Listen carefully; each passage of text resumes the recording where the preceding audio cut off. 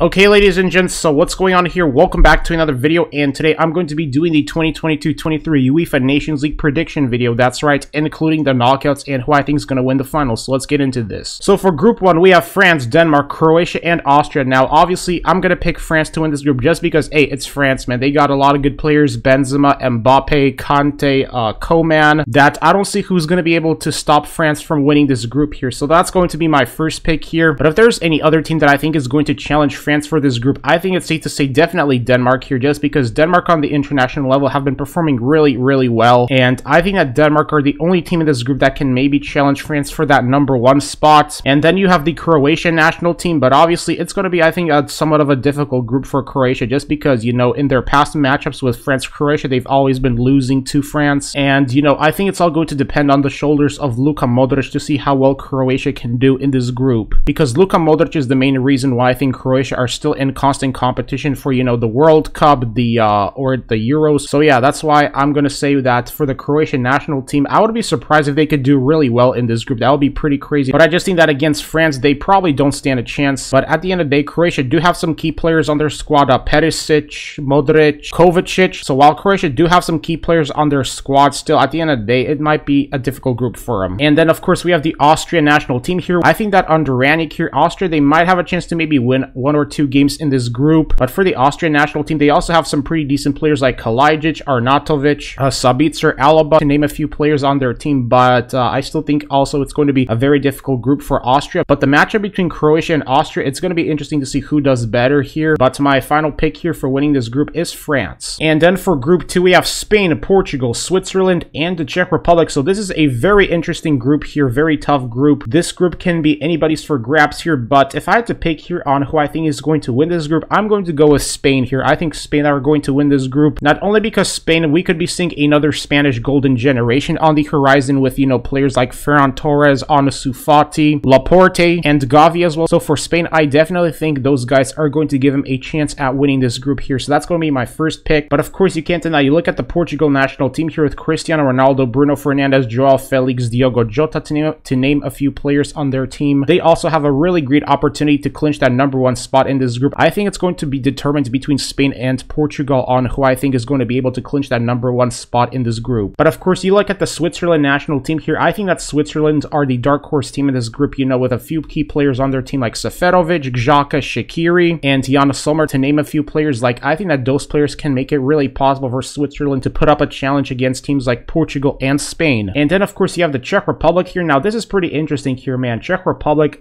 you don't want to count them out too. They also have another great player in Schick. But if you look at the Czech Republic here, I think it might be the most difficult group for them, just because, you know, you look at Spain, Portugal, and Switzerland. Those are 3 very experienced teams. And for the Czech Republic, this might be a very difficult group for them here. But my final pick for this group for winning is, of course, Spain. And then for Group 3, we have Italy, Germany, England, and Hungary. So this right here is the group of death. That's right, Hungary got matched up in a very difficult group. And of course, man, you look at Italia here, they missed out on the World Cup, so they're definitely going to be more motivated than ever to try and find a way to be a competitive team again on the international stage, especially after they failed to qualify for back-to-back World Cups. I think Italy, they're looking more motivated than ever. And for the Germany national team here, of course, you can't forget the main man on their team, Hansi Flick. And for Germany here, I think that Germany, without a doubt, are of course in contention again of clinching that #1 spot in this group, just because you look at Gnabry, Sané, to name a few players on their team, including Müller. This Germany team, I think that they are still looking like a very solid team that is pretty competitive for the most part. And of course, you have the England national team here with Harry Kane, with Sancho, with Sterling, with Jordan Henderson, with Mason Mount, to name a few players on their team here. This is going to be another team that's going to be, you know, trying to challenge for that #1 spot in this group, along with Italy and Germany. And then you have the Hungary national team here. Now, I think that Hungary's football team was definitely unlucky to get matched up here in this group, just because, man, of course, this is possibly going to be the most difficult group in this entire group, especially for Hungary. Like, I don't mean to doubt Hungary, but I don't see how Hungary are going to be able to win this group. I don't have Hungary winning this group at all here. Like, I think it's going to be absolutely extremely difficult for Hungary to try and match up against Italy, Germany, and England. But for my final pick here on who I think is going to win this group, I'm going to say probably realistically, I think out of all those teams, I think England have the best chance of winning this entire group here. So normally I would pick Germany here, but for this time I have to say something tells me that England's probably going to win that #1 spot in this group, just because I think that England look like the most complete team in this entire group stage. And now looking at Group 4 here, we have Belgium, the Netherlands, Poland, and Wales. So of course, this is a super very fun group in my honest opinion. Now you look at Belgium here, they still have key players on their squad like De Bruyne, of course, can't forget about him, the main man on the team. And you have Lukaku and Hazard. So realistically, I think that Belgium have a really good chance of clinching that #1 spot here in this group. But you look at the Netherlands national team as well, I think it's also safe to say the Netherlands, they are also looking like a very serious contender for this group,